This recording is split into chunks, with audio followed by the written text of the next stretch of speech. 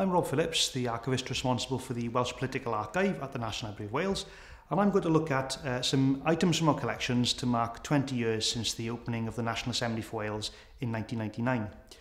Now, the campaign before the Assembly started many years before, but in 1997 we saw a quite spirited campaign both for and against the establishment of the National Assembly. And we have a number of items from that collection, including some leaflets from the No campaign, and also from the Yes campaign, including a number of celebrity endorsements, such as Tony Blair and Ryan Giggs. And of course, No campaign is complete without a t-shirt.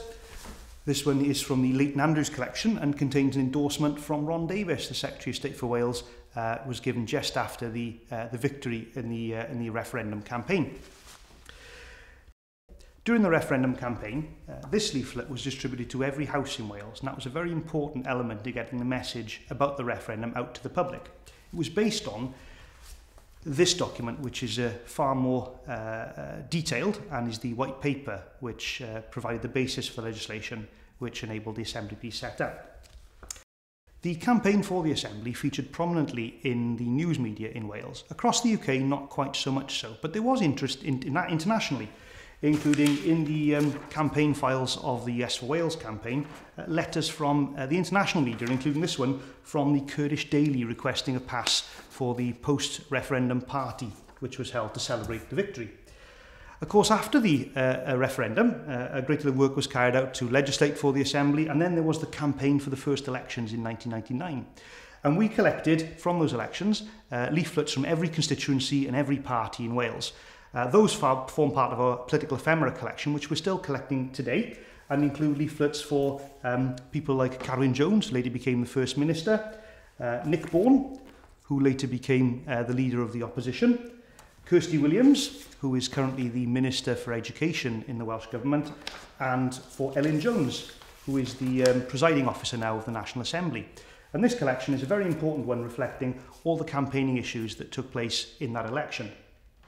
When the Assembly opened in 1999, the records of the Assembly and what was discussed and agreed are kept in the official record.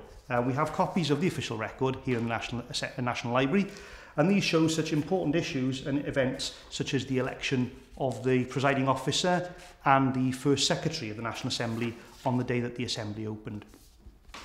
Moving on from that, of course, we had elections in 2003 and again in 2007. And the 2007 elections were quite difficult for the Labour Party and ended up with the mathematics in the Assembly meaning that a government formed of Plaid Cymru, the Conservatives and the Liberal Democrats was possible. And amongst the files we hold here in the Welsh Conservative Party Assembly Group archive are papers related to the discussions that took place between the three parties following the election to develop a potential programme of government. That, of course, didn't take place in the end when the coalition government was formed between Plaid Cymru and the Labour Party, but it's an interesting record of what could have been in terms of an alternative government for Wales. And lastly, we have legislation from the Assembly. In 2006, an act was passed to allow the Assembly to pass its own primary legislation.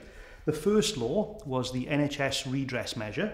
This is the NHS Wales redress measure that was passed by the Assembly in 2008. We also have copies of other legislation, including this one, which is a really quite well-known one. This is the Human Transplant Act from 2013. What makes these really important is they're not copies of the legislation in the same way as you can buy in a bookshop or download from the internet. This is actually the original legislation. And they're all signed by the Clerk of the Assembly to show that they have received the royal assent, and also come with a set of letters patent. And those contain a seal of the Assembly and the signature of Queen Elizabeth II, and those signify that they're actual legislation and have been endorsed and received the royal assent. We continue to collect material from the National Assembly, and we hope that the 20th anniversary celebrations will be a good opportunity to ensure that even more material comes in so this period can be studied in greater depth in the future.